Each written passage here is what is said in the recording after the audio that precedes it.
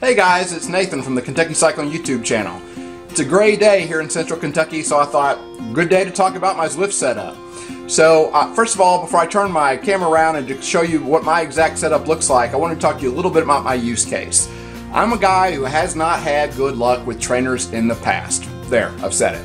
I didn't like to sit and spin in the front of the TV and had a hard time being motivated. So I was really intrigued by the idea of Zwift, and I knew intuitively that I wasn't going to be happy if I just tried to rig some kind of setup and to an old traditional trainer and just sat there and spin without actually having the tension be auto-magically adjusted for me.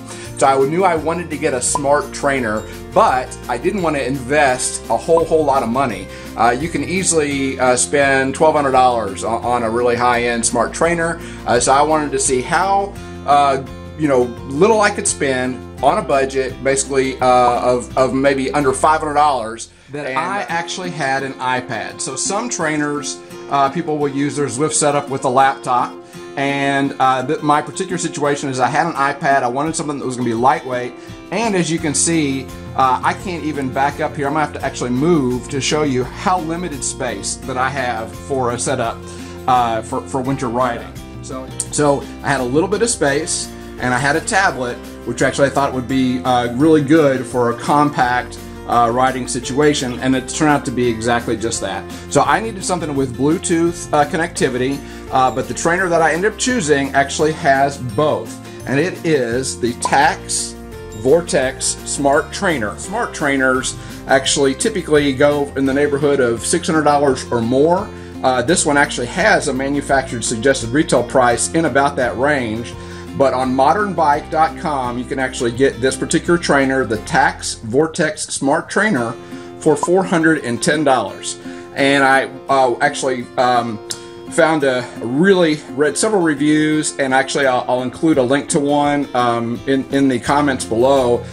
Video review, a YouTube video from Shane Miller from GP Llama. He does reviews on all kinds of trainers, so if you're looking for a good resource for video reviews, you want to check this out. So this one, in terms of limitation, it actually is limited to 950 watts of power, which actually will simulate up to a 7% maximum slope. For my indoor training purposes, I don't think I need any more than that, and I found that this has been just fine for me. I knew that I wanted to have a heart rate monitor, and so if you wanted to go really, lower end, if you had a phone, and I happen to be an Apple guy, so I'm an iPhone user, I could have actually just mounted a iPhone right here, but that wouldn't give me a lot of visual display. I actually also have an Apple Watch, and I thought, ooh, I'd like to really be able to do the heart rate monitoring from the Apple Watch, and I could do that if I did it to the iPhone, but that unfortunately would not work for an iPad at this point in time. So what I had to do is actually I had to buy a Bluetooth heart rate monitor. This one, in particular one's called the Jarv heart rate monitor. It's just something that was available on Amazon that got decent ratings and sells for about $25. But really, any Bluetooth, heart rate monitor will do.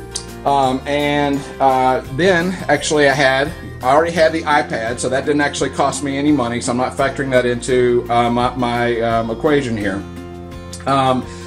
So I wanted, because I had this limited space, I wanted the screen to be out in front of me where I could touch and interact with it, while I was actually on the bike. And so I needed a tripod, and this particular tripod is actually not the one I typically use. This is actually an even cheaper one that my daughter had in her kit, but just you really don't need anything high-end. Amazon Basics, you can get a tripod for about $17, so I'm factoring that into my equation here. And then got this handy little mount. It's the iPad tripod mount. It would actually also work for an Android tablet as well, and it would actually work for an iPad mini as well as the regular iPad setup. And that sells for a whopping $9 on Amazon. And last but not least, I ended up going for the training tire. In my experience, if you ride with the regular tire, you'll end up replacing that tire. Plus, it's really important if you're going to use this type of resistance trainer to actually have a very clean tire. So if you're going to roll on your regular tire, you've got two things. First of all, you want to clean it off really good.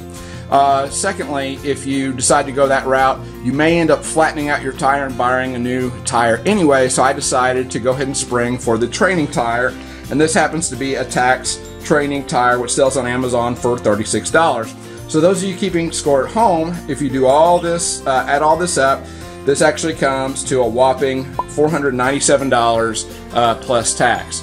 So again, I'm really excited about it. I'm just trying to give you a few different angles here. Again, I don't have a big setup in my bedroom here, but this is great. And when you get in here, you go into Zwift, and this thing connects right away. So I just leave the trainer plugged in, and it actually automatically recognizes there and recognizes the power source and the cadence. Basically, you can see it's got that Tacx Vortex for both the controllable and cadence, and then if I was wearing the heart rate monitor, that would show up there as well. And I just click let's go, choose my ride, and I'm off. So that's it. If you've got any questions, please leave me some comments below, and I'll be happy to respond to them. As always, please like the video and subscribe to the channel. Thanks.